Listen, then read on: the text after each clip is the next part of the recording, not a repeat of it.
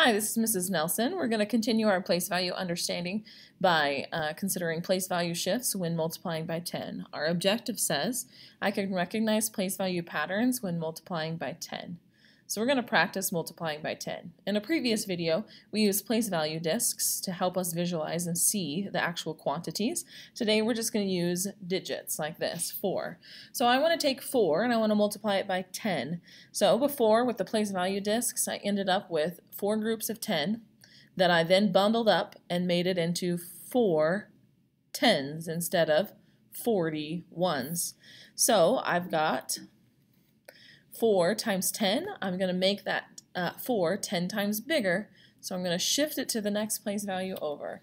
4 times 10 is 4 tens. Now I can't prove that's 4 tens unless I also show how many ones that I have so that that actually shows up in the tens place. So I have 4 tens and 0 ones. Notice you could also read that as 40 ones.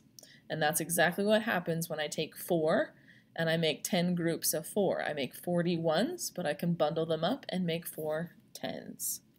Okay, now I want to take the number 6 and 3 tenths. Remember, with decimal numbers, we read the digits to the left like we normally would, and then we read "and" for the decimal, and then we read the digits afterwards just like we would read numbers before, but then we use the label of the last place value. So this is 6 and 3 tenths. Say it with me, please.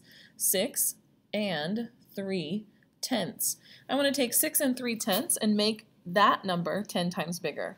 So I have to make each of these parts 10 times bigger. So I'm going to make the 6 10 times bigger by moving it to the tens place, and 3 tenths 10 times bigger by moving it to the ones place. So 6 ones becomes 6 tens, 3 tenths becomes 6 ones. So 6 and 3 tenths, when made 10 times bigger, becomes 63. Now, you might want to put something in the tenths place because you had something there before. Well, we have 0 tenths. You can put that there if you want to, but it's not necessary. So I'm going to remove that. Okay, our next number, again, we read the numbers to the left like usual, so that's 58. And then we read the word "and" for the decimal point. And then we read the digits to the right, just like we would if they were to the left. That says 12. But then we label it with the place value name of the last digit.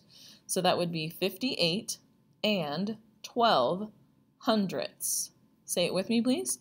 58 and 12 hundredths. Okay, I want to take 58 and 12 hundredths and multiply it by 10. So I need to make each of those place values, those digits, go 10 times bigger and move in our place value chart because each part is going to get 10 times bigger.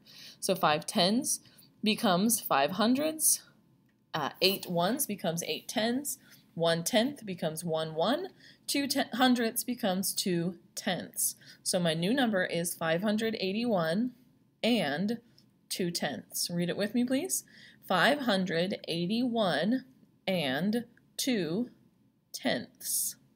Our objective says I can recognize place value patterns when multiplying by 10. When I make a number 10 times bigger, I just move each of the parts one place value higher than it had been before, making the number 10 times bigger. What do you think you're going to do if you multiply by 100?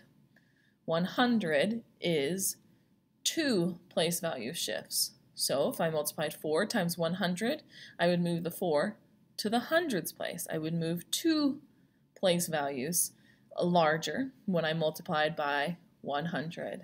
And if I multiplied by 1,000, it would be 3 place value sizes bigger. Each of those digits would be shifted. So again, the pattern is multiplying by 10, each digit shifts 1 place value larger to make the number 10 times bigger than it was before. Thanks for watching.